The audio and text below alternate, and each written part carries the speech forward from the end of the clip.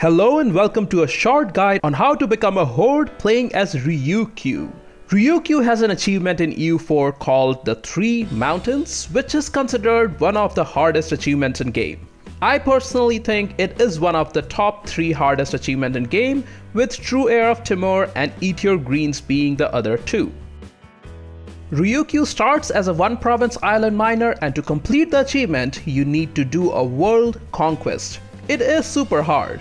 However, the achievement has been done a lot of different ways over the years, and currently one of the easiest ways to do it is by becoming a shogunate and keeping a swarm of daimyos. Daimyos don't occupy a relation slot, so you can have a lot of them, and they count as vassals eligible for world conquest.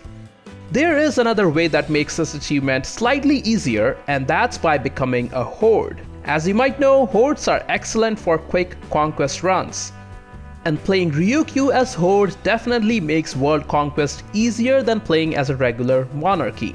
There are actually a couple of different ways to become a Horde as Ryukyu, and we will look at both of them today. The first one is using a well-known exploit in game. This is a clear exploit, a bug in game. And I don't usually like using exploits like this one, but given the difficulty level of this achievement, I think it's okay to use an exploit here. I got the idea for this exploit horde method when watching Flurry Worry, and I'm sure everyone here knows who Flurry is, but if you are new to EU4, he is one of the best players in game and he makes some great content. I'll leave a link to his channels in description, do check him out. So he used this exploit to turn Ryukyu into a horde and tried to complete the 3 Mountains achievement in one sitting in about 15 hours, which is absolutely insane. But if anyone can do it, it's him. So let's look at how this strat works. We start with improving relations with Janjo and Korchin at the start. You need to ally both of them. You should be able to royal marry and ally Janjo, while you will need to build your army to force limit and hire the +1 deploreb guy to royal marry and ally Korchin.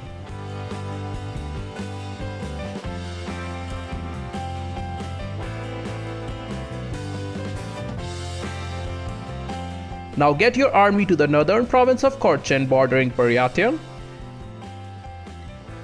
Next, declare a no CB war against Haishi, co-belligerent Buryatia, and call Janju and Korchin to arms with promise of land. I'm going to use console commands here to show the strategy in this video, but you can win the war with the help of your allies fairly easily.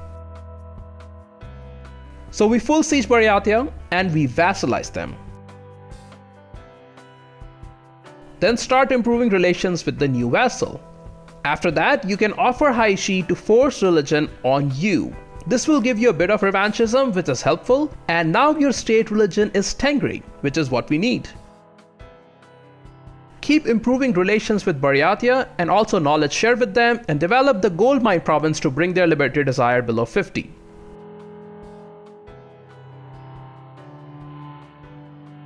Once they're loyal, seize province of Kirenga from them, core it, state it, and full core it.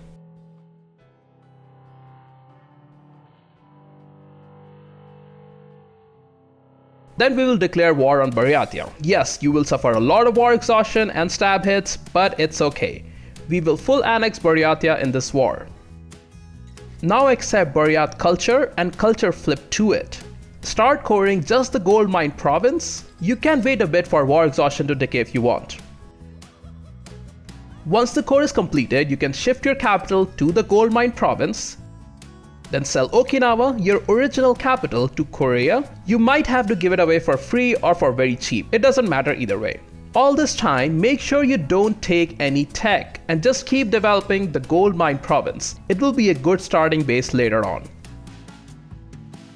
And now comes the exploity part. Click on the Release Nation, Release Buryatia, check on Play as Released Vassal, then click on the Close button, the X on the top right. The Release Nation screen will still be there.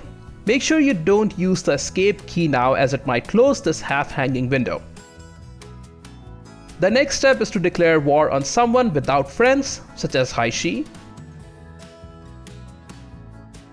You need enough war score with them so you can offer them to release Buryatia. Then pause the game and select this option, Then send the peace offer. Now click the release subject in the half hanging window and let one day tick. And now you should have all 4 provinces. Then you can delete all your troops, then release and play as Ryukyu. And this is the final Ryukyu you will play as. You are now a tribe. All you need to do is complete the 5th reform to become a horde. Couple of things to keep in mind here. You could pass more government reforms earlier as they will pass quicker when there's no autonomy. Also start improving relations with couple of different nations so you can ally them soon after getting independence. You will be very vulnerable then. Next, declare on Buryatia, get independence and full annex them. Get a couple of alliances as soon as possible, then just speed 5 till you have reformed to a horde. All this process takes a while and it could be done by 1500 or 1510, and after that you can just go crazy on everyone around you because horde conquests are not that hard. Now since this strategy requires an exploit, I don't know how long it will work for.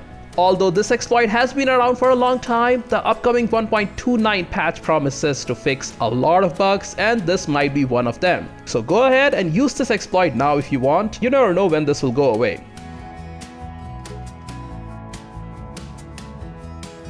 But if this exploit does go away, there is another way to become a step horde as Ryukyu. Although this strategy is significantly slower, it guarantees that you will become a step horde, unlike the earlier strategy where because it's a bug the results can be a bit unpredictable. For this strategy you need to push exploration ideas as quickly as possible.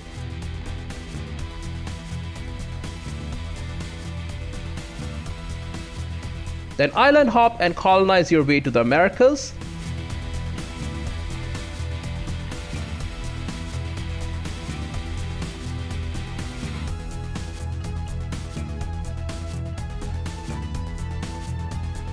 Once you're next to one of the new world miners, declare a no CV war against them, then offer to force religion on yourself. You can do this either to Nahuatl or Mayan depending on which nation you declare on.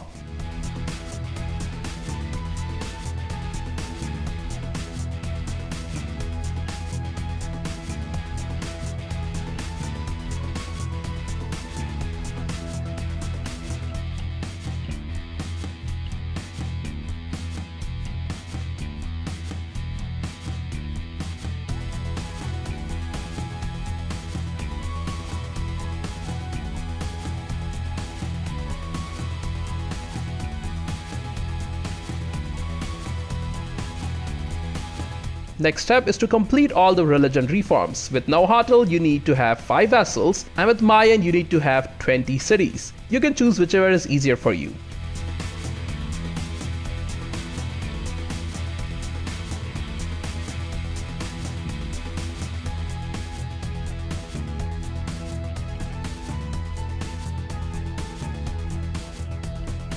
After all religious reforms are done, you can reform your religion. That means you get 80% of tech of your neighbor and all institutions they have embraced. Additionally, you also get their government type, which is really what we are after here. So make sure you colonize a province just north of Yeren. Once you have completed that colony, you can reform the religion.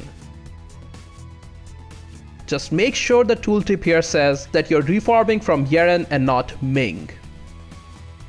And just like that, you're a tribe. And now you can continue the government reforms to form a horde. This strategy is significantly lengthier compared to the exploit strategy, and it might take close to 1525 or 1530 or even later to become a horde with this one.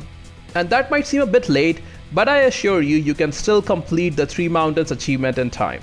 So those are the 2 strategies to become a horde and play as Ryukyu. I think the current Shogunate Vassal Swarm is still the easiest strat to date to complete the 3 mountains achievement, and if you are achievement hunting, give that a try. Or if you're feeling adventurous, become a horde and go crazy. If Flurry can attempt to do it in 15 hours, surely you can do it playing at speed 3. As always, thank you for your time. You're watching a Radio's Guide, and I'll see you all in the next one.